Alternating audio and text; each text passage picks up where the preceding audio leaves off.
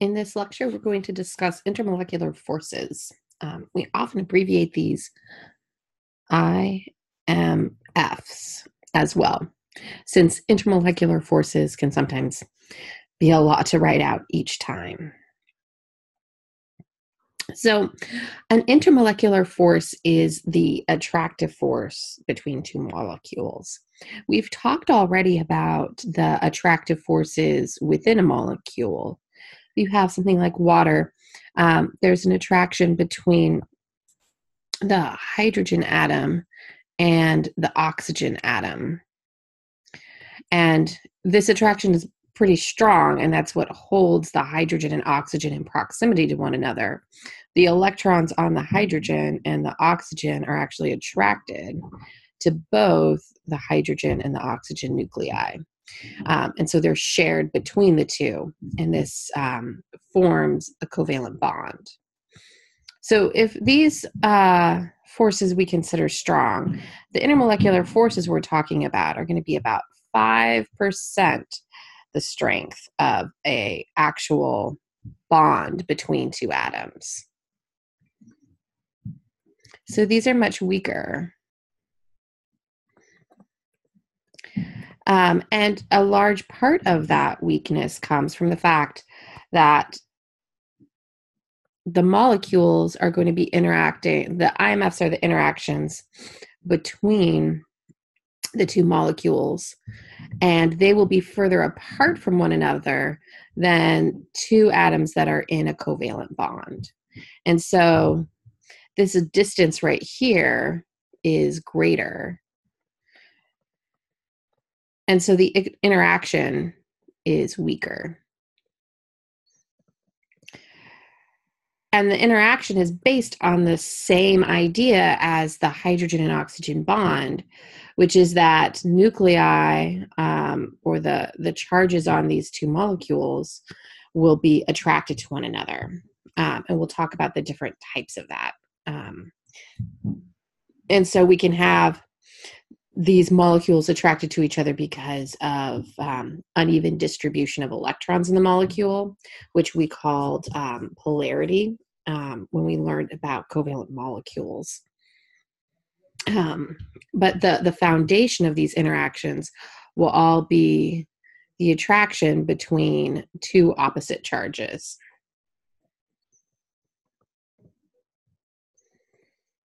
So here are our actual intermolecular forces that we consider typically. We have London dispersion forces, dipole-dipole interactions, hydrogen bonding, and ion-dipole and ion-ion interactions. In this class, we're only going to focus on three. We'll talk about ion-dipole interactions when we discuss solutions. And ion-ion interactions would be covered in a detailed discussion of ionic solid compounds, which would really be like salts, like solid salts, like your table salt. So we'll look at London dispersion, dipole-dipole interactions, and hydrogen bonding interactions. And the overall strength of these increases as you go down in order. So our London dispersion forces are the weakest, and our hydrogen bonding interactions are the strongest that we'll look at. And the interactions that exist between molecules, so we're looking at in between multiple molecules within a sample. The number of these three interactions that exist and their overall strength will really tell us a lot about the physical properties of the sample.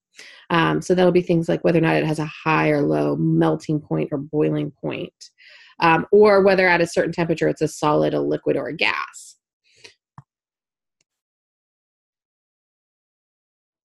So let's walk through these one by one, and let's start with dispersion forces.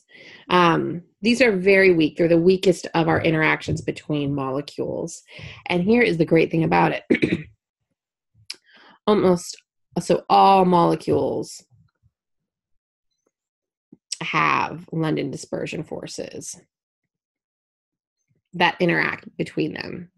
And the reason everything has them or I should say everything with an electron cloud, so pretty much everything except a proton.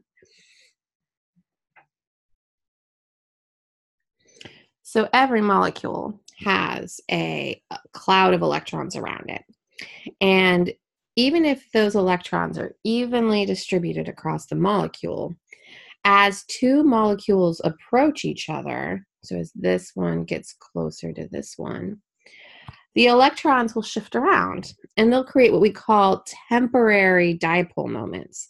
So over here, we've got more electrons on this molecule collecting on one side. And as it approaches this molecule, the electrons on it will run to the other side. So that way it creates this partially positive charge on the half of the molecule that's going to interact with the partially negative charge on the other molecule. And as these move around, that constantly changes. And so these are spontaneous movements of electrons within the molecule, trying to avoid the electrons on the molecules around it. And so they constantly change as these approach other molecules. And if you're in a liquid, these molecules are going to be up against lots of other molecules. And so they start to just look like static. So maybe it's a little darker over here and here, but then it changes. So it's like this, and then over here and over here. And we kind of get this average that just seems like the static interaction between molecules. So these are very weak and they exist between all molecules. So if you're asked to decide what intermolecular forces exist between molecules in a sample, the answer will always be at least London dispersion forces. Next, we have, in order of strength, dipole-dipole forces, or dipole-dipole interactions. So these are going to be attractions between molecules that have an overall dipole moment. So formaldehyde is a great example.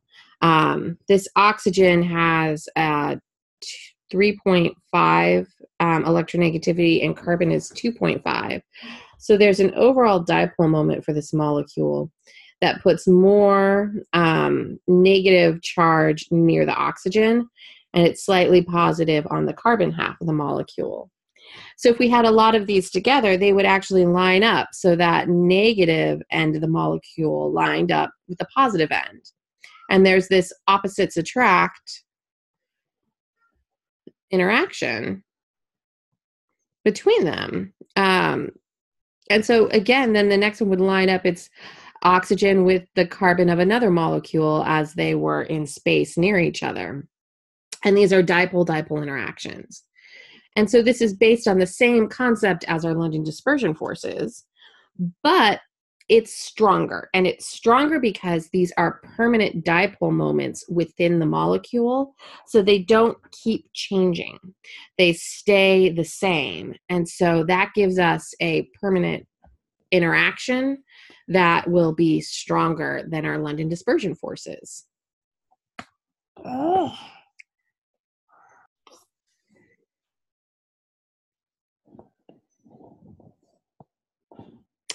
And last, we have hydrogen bonding interactions. These are actually dipole-dipole interactions. They're just so strong that we think of them separately. And the name is very misleading. There's not actually a bond that is occurring. And that can be a hard thing to internalize after we've been talking about covalent bonding so recently. So these types of interactions occur when a molecule has a hydrogen bonded to an oxygen, a nitrogen, or a fluorine atom. And the hydrogen bonding interaction is actually the attraction between that hydrogen and another oxygen, nitrogen, or fluorine atom on another molecule. And so the difference between these two is distance. So this is a longer distance, in our hydrogen bonding interaction. And our hydrogen bond within our molecule is a shorter distance. And so it's much stronger. So this one right here, this green one, is a covalent bond. And the blue one is our hydrogen bonding interaction. And these are going to be only found when there is an oxygen hydrogen, nitrogen hydrogen, or fluorine hydrogen bond in the molecules that you're looking at, the interactions between. And the reason for that is because oxygen, nitrogen, and fluorine all have very high electronegativities. And these hydrogens are all at 2.1, and so we create a very, very polar bond. So when we think of that polar bond as having a dipole moment, the partial positive charge on the hydrogen and the partial negative charge on the oxygen is just very large compared to other molecules. And that's why we get this very strong interaction between that hydrogen and then something that has a lone pair, essentially. So it's interacting with the lone pair in a orbital on another molecule. And intermolecular forces play a huge role in biology. So this is DNA, and DNA is a double helix. It's two strands of, so we have a backbone here with nitrogen base pairs. It's two strands that are held together in a way that must be broken apart and then reformed together to replicate DNA. And the glue that holds these two molecules together are just hydrogen bonding interactions between the nitrogen base pairs. And these, so together, these become very, very strong, but also breakable and reformable. So we'll talk about this more in when we discuss solutions, but these, just as a snapshot, are the ion dipole interactions that kind of are the next progression in positive and negative attractions between our charges. And these would be even stronger than hydrogen bonds because it'll be the interaction of a partial negative charge on these, in this case, water molecules, with the positive, a full charge on a cation. And so because this charge is larger in magnitude, so it's a full rather than partial charge, this is a stronger interaction. And the same for something that's negative. If you have a anion that is a negative charge, it'll interact with the positive end of water molecules and have this interaction between a partial positive charge and a complete negative charge. And again, this is stronger than a hydrogen bonding or dipole-dipole interaction because that is a full negative charge. And this is how water molecules surround ions in salts and dissolve them into solution.